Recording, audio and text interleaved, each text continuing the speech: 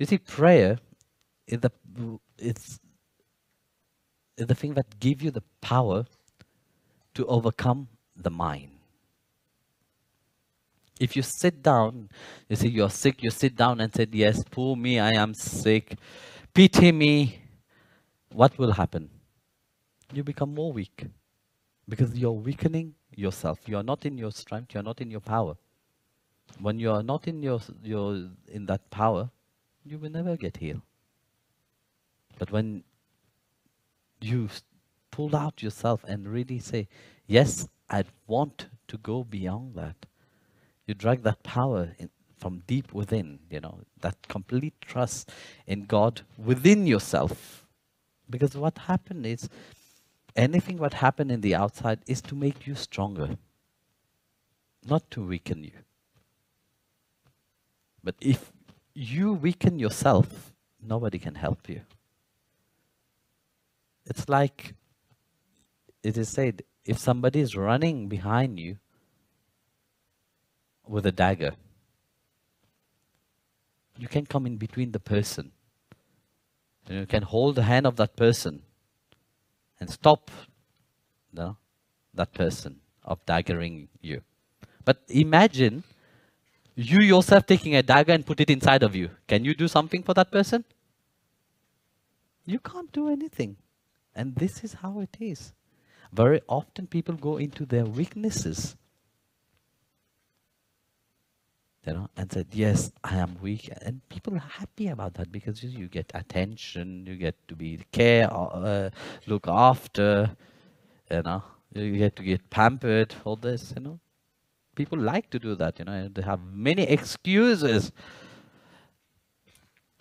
But in reality, in place of making oneself stronger, one is making oneself more weak. And in weakness, you are going to lose yourself, nobody else.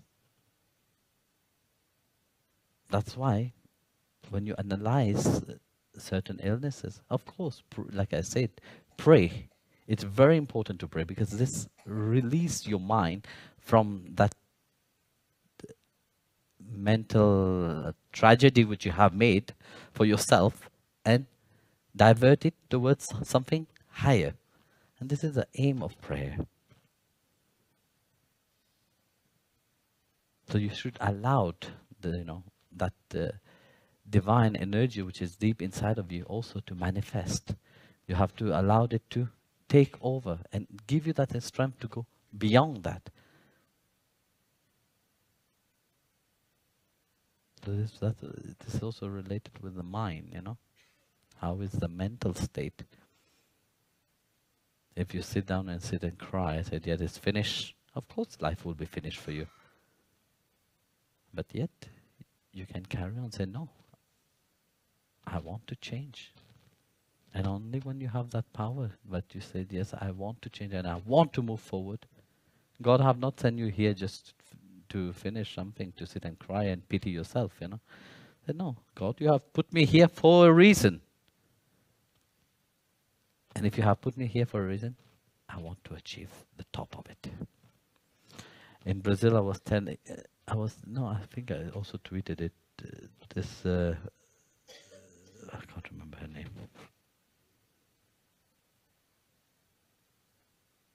What was her name now, this lady? Yes. For sure you didn't understand anything because it was in Hindi. Yes. So you saw it, no? It's very beautiful.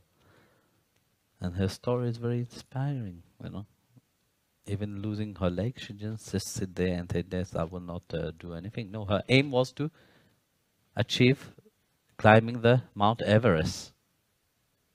And she did it.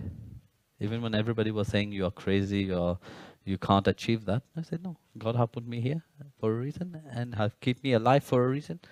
I will achieve that and prove. And she did it. So like that also, they say, if you have your aim, the highest aim, and you're clear about your aim, nothing can stop you. But if you're not clear about your aim, you will find hundreds of excuses to stop yourself. Nobody is stopping you. You are stopping yourself. You are yourself putting your own barrier towards your spiritual growth, towards your growth, towards realization. And God will not reveal if you're lazy. You can say, yes, yes, I'm sitting there, I love God, I love God. No, God will not reveal himself. Only when he sees that enthusiasm inside of you, when he sees this passion inside of you. If you don't have passion in loving him, forget about it. You know, loving God is not just like that. It's not just say as if you're loving somebody. No, in loving God, you must have the passion to love him, to serve him. This is one thing but is lacking in many people, especially spiritual people, you know. The passion of serving God, the passion of loving him.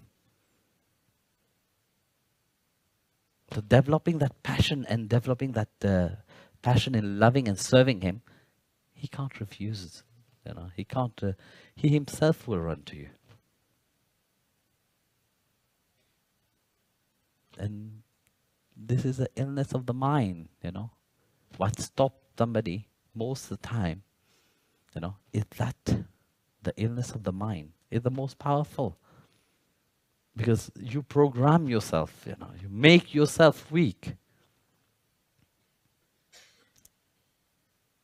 And you stop yourself. And you will give yourself hundreds of thousands of excuses. So this is the biggest sickness. The illnesses outside is a reminder to go beyond the mind. Change the way you see life. Change the way you see yourself. Once you do that, you will see that you will be more happy and more powerful.